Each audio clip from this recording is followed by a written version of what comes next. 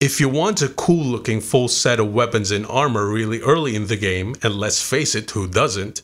All you have to do is go past the Deutsch's house and approach this guard located near the cesspit. Wait for him to go to this location, crouch down from behind and press the knockout button. Then you can loot everything you need. You'll probably have to try this a couple of times, so make sure to save the game prior to this.